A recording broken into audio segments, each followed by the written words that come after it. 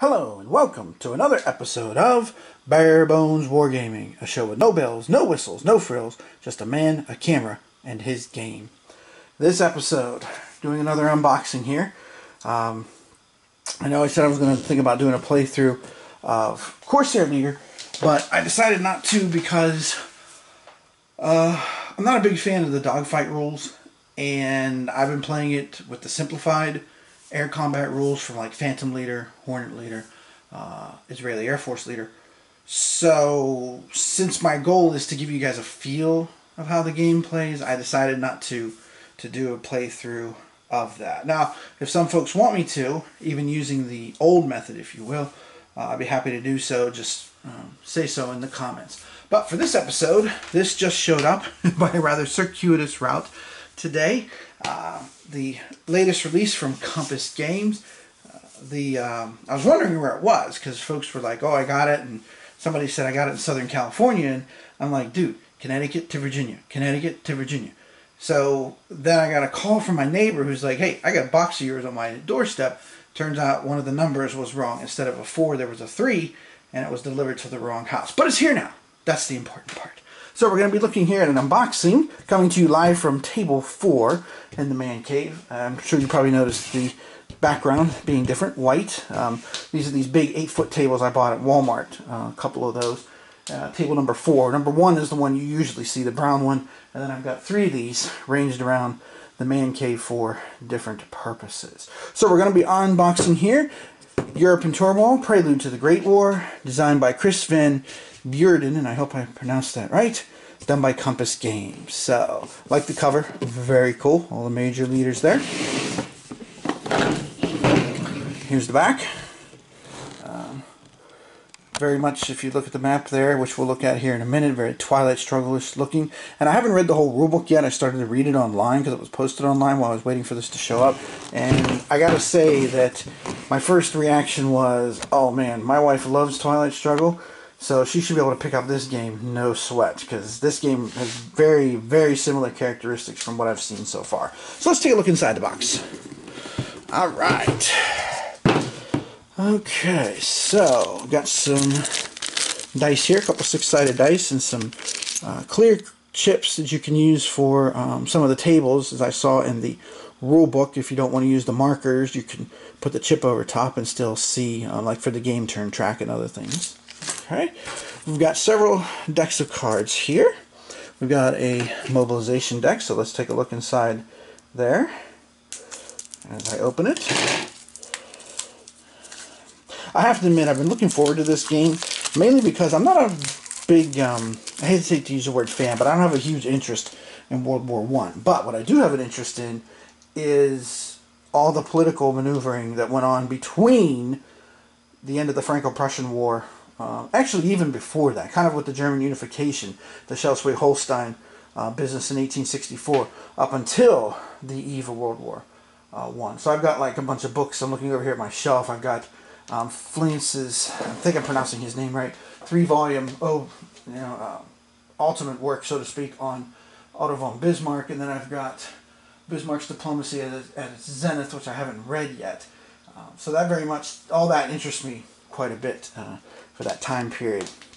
So that's why part of the reason I've been looking forward to this game so much. So this is the mobilization deck, and as you can see here, this is stability action, Workers Unite. All these different symbols mean different things. I was looking at them in the rule book. So, nicely done. Nice pictures there. Blockade. Stability action. Italian mobilization. Okay. Oh, political cartoons too. Very cool. Like that. Ottoman mobilization. British mobilization. Jolly good. Alright. German mobilization, which of course we know is... Oh, that's interesting. France first. I like that political cartoon from an objective standpoint. And what else do we got here? We've got Balkan mobilization. Okay, interesting. We've got Russian mobilization. I was just telling my wife, it's kind of funny, our 2 boys, as those of you know from my other videos, our 2 boys are named after the last 5 czars of Russia, Nicholas and Alexander. Never thought about it till just now. So, but anyway. Being of Eastern European heritage myself, and they are, of course, now too, fits. And then the French. So there we go. So there's the mobilization deck. Looking nice. And let's look at this little deck next. This is the stability deck. Alright. Oh no, strategy actually. It says on the back. I thought this was the stability one. Okay, so this is Victorian era. You got the different time periods like Twilight Struggle. You have early war, mid-war, late war. Okay, you got your ops numbers, the time period. There's Queen Victoria. We are not amused. And then, of course, you got your events. Very cool. And scoring cards. Russia scoring, Austria-Hungary scoring, France scoring, Dreyfus Affair. Okay. Interesting. Admiral von Tirpitz. Alright. One of my favorite political cartoons from this time period is the one that shows the Kaiser kicking Bismarck out and about getting rid of the who's going to steer the ship and all that kind of thing.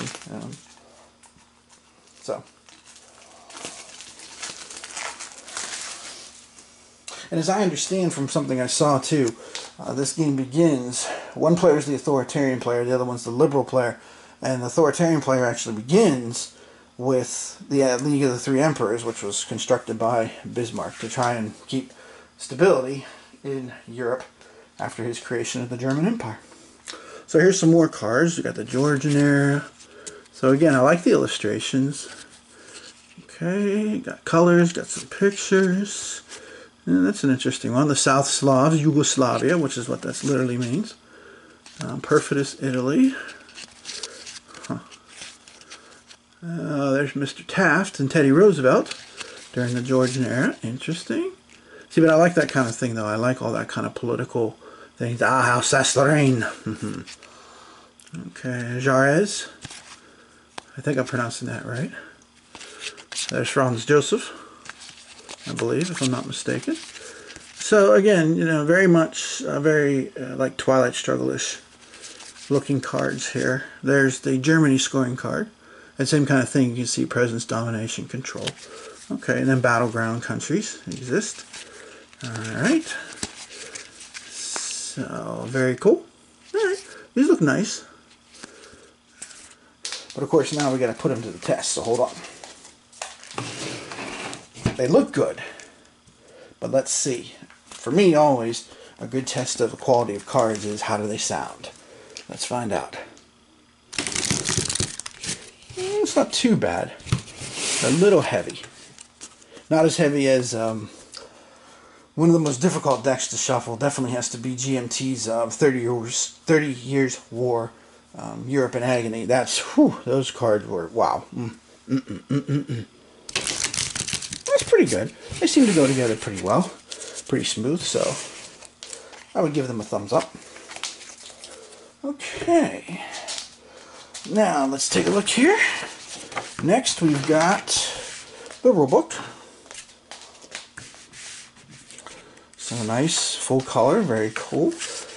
You got the spaces labeled. Again, the icons associated with economic icons, that's interesting.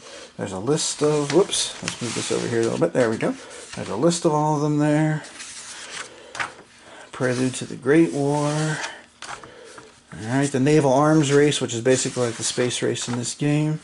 Tension Track, and of course this game can also end with the unleashing of the Great War. Not too many rules either, if you notice. We're up to page 13, and we're up to scoring cards, victory point track, and victory already. That's it. Page 14 starts the designer's notes. So this is very compact, but again, you know, if you played Twilight Struggle, the Twilight Struggle rulebook is very compact too. Okay, and then we got all the card notes. Very cool. Schlieffen. Alright, example of play. Okay, also always very cool. I always like that. Especially for people who are new to systems, I think having an example of play is always good. And this is a nice lengthy one here too. Going through a couple of turns. And there's 8 rounds, or I believe somewhere between 7, 8, 9, something like that, again like Twilight Struggle. It's pretty much functionally, systemically, bleh, it's like Twilight Struggle. Okay, and then we have a Great War there too. And the marker legend on the back. Very cool. Alright, let's see what else is inside the box. Okay, we've got the naval arms race card. You can move up through there. We'll find out how to do that. Gives a lot of victory points, I see. Interesting. Okay. Now, re-rolling a die if you get to the first one to get to that box. Interesting. Okay. And last but not least... Oh, actually not last but not least, but let's see here now. Let's take a look at the counters. Well, the counters are very simple. Not that anybody would be surprised by that. Because, of course, you know, it is, again, like Twilight Struggle. You just have the markers for each side. The authoritarians on the left there with the crown, and the liberal on the right with the blue, which is actually the inverse of all that, but, you know. And then we got the different game markers, and that's about it for that. So, very simple, very basic. You know, but then again, I'm not sure exactly how complicated one would expect it to get. You know. Map is a map sheet. It is not mounted for you mounted map board fans. Please note. Let's take a look here and see what we got. Okay. Let's take a look here. So again, let's just zoom in here on Austria-Hungary and the Balkans. Again, very much if you're familiar with Twilight Struggle, you're going to recognize all this with the boxes, one on each side. Now the socioeconomic ones will be interesting to see how they fit into the game. Let's see, you've got your round track, you've got your turn track, Victorian, Edwardian, and Georgian era up there at the top. Go ahead and show you that right there. And down here you've got your icons, socioeconomic icons. Some boxes here. Interesting to me that Great Britain is only one box up here at the top. But then again, I mean, given the power politics of the time period, it does make sense. Okay, and the Balkans has their own area here in terms of scoring and everything else. So you can see if in your games it will be just like Bismarck predicted, the next war will be triggered by some damn fool thing in the Balkans. So I'm pretty sure Bismarck said that. I know he said it wasn't worth the bones of one Pomeranian grenadier. That I'm sure of. But I'm pretty sure he's the one that also said that, too. And then over here we've got our victory point track. We've got places to put our cards. And then we've also got Great War participants as well. Great War status track, the tension track. So, okay, interesting. So you can end up ending this thing by initiating the Great War as well. So maps, I mean, you know, it's a map. It feels a little heavier. It's not a cardstock map. It is a paper map, but it does feel a little heavier than you know, some other paper maps I own, I will say that. So there you have it. There is Europe in Turmoil. Unboxing from Compass Games. I do look forward to trying this. I'm going to try it a couple of different ways with solo methods. One of them being Stuka Joe's CDG solo method, which I have not tried with a common deck yet. I have tried it with games like 30 Years War that have each player has his own deck, and it works terrific with that. But I have yet to test it with a common deck. So I will mess with that, and I also have some of my own solo methods I've either picked up or devised myself over the years to play some games.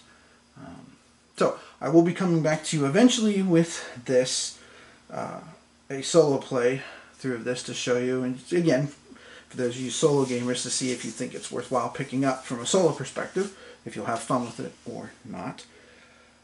But first, I've got to finish on the other table, the main event table, which is why I'm filming on this table. The main event is still I'm flying the unfriendly skies, playing a wing and a prayer again. I'm doing much better this time around, I might add, but whew, been taking a beating lately.